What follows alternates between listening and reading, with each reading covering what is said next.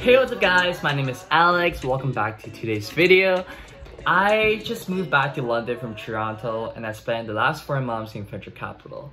And I've been wanting to make these videos for a bit because I realized there are many things that I wish I knew before going to venture, and there were just not many resources or opportunities out there on the internet. So I want to make this video to share some of the learnings I had through the past 4 months and hopefully by the end of this video you will have a better understanding of whether venture is for you or not.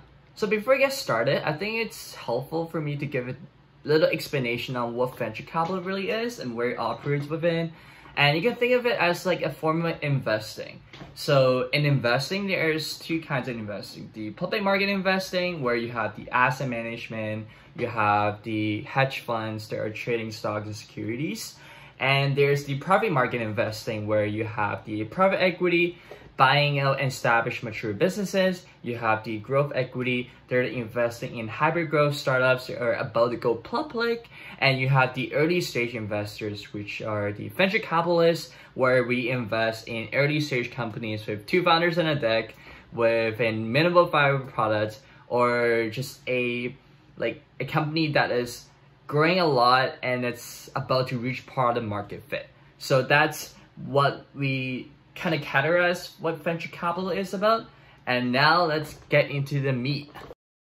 First thing first, I like to ask myself a very fundamental question, no matter what industry it is, which is like, what makes you the best person in that field? Like, what makes the best venture capital investors? So for me, it really boils down to 2 things: access and picking. So access is having access to high quality deal flows, having access to allocation room for great startups. And picking, it's more about how in-depth your due diligence look like, and how do you determine which are the best startups, which are the great startups, which are the good startups. And there's no shortcuts to this. You basically just have to go through by experience. If you have gone through hundreds and thousands of landing pages and products and meeting founders, you develop a perspective seeing what works, what is good, what is great, and what is the best.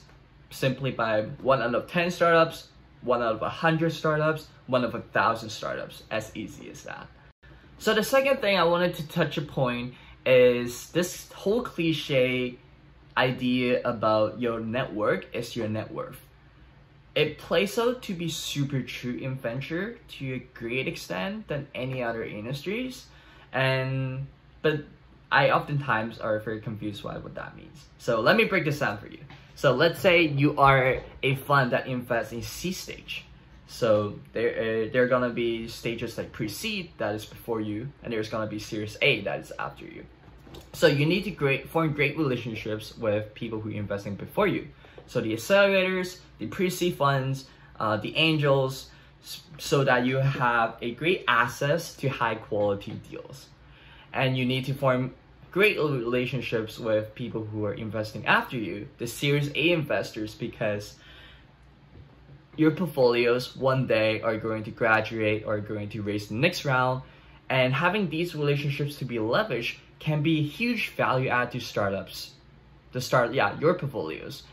Just basically making these introductions, saying you should talk to this startup, you should talk to this investor, and this is huge for startups who are looking to raise Series A or the Series B or going forward. And there are also the vertical, where on the top you have angel investors who are individuals who might have like a little syndicate, and they are great references because they are usually creators or executives or VPs at big companies or successful startups who had money spare to invest. And they are great references for you to validate the market, validate the problem, validate the founding team. And on the bottom, you have the big company with like a corporate development team. So these are like the strategic investors, corporate development team that maybe one day your portfolios want to form a partnership with these corporate companies, or might even want to exit to these corporate companies.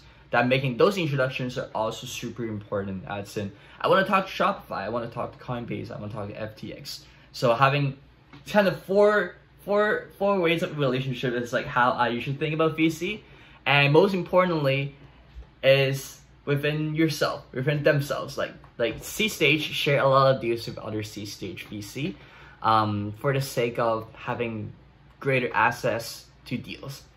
So I can come across a company, I really like it, and I actually would like to share that with another C stage investing firm. So it's if you think about it, it's like not very, it's get competitive, but at the same time, like you're very transparent, or you're selectively transparent with your competitors on like what kind of deals are you looking at, because they are looking for to have other C stage funds to reciprocate and share deals with them as well. So that's how I think about like the whole idea of your network is your net worth kind of play out in real terms. And the third point that I want to talk about is the whole idea of sourcing. There are many ways a company can source. Every company does it a little differently, and sourcing is a huge responsibility for junior VCs. And let me like the way I think about it, it's like I think of it in three ways. So the first one is events, the second one is network, and the third one is tools. So events is basically, you can think of it like the collision, the conferences, the ETH, Denver, Toronto, whatever it is. And it gets people together, gets founders together, and this is a great place for you to scout, talk to, and make your appearance in front of founders, and founders in front of VCs. So it's a lot of mingling, a lot of networking. Sometimes they're great food. It's like, yeah, it's like a very unique thing to VC. And the second thing is network. So network ties back to the earlier point where you talk to accelerators for deal flows. You check Y Combinators, you check Techstars, you check new chip accelerators, like all these kind of stuff to get as much to come across as much startups as possible, and then you would kind of make your judgment on like how much to fend, like what you're looking for, which one to move forward to first meeting, and things like that. And the third one is tools. I think it's increasingly more familiar because the power of LinkedIn and Twitter are just exceptional. So if you go on LinkedIn, you can search ex-employees, ex-Stripe, ex-Uber, ex-Airbnb to find these people who are working on new companies. And you can also search people who are working in stealth. They're also super great, effective ways to find these founders. And Twitter, it's like I don't know if it's like I think at least for today, as today in 2022, like a lot of founders are on Twitter, especially the younger ones. So you can easily find a bunch of founders by just looking at one founder and seeing who they follow, or like who follows them, and see who engages with these people, and find a network of founders that you can potentially talk to or invest. So that's how I describe what sourcing is about.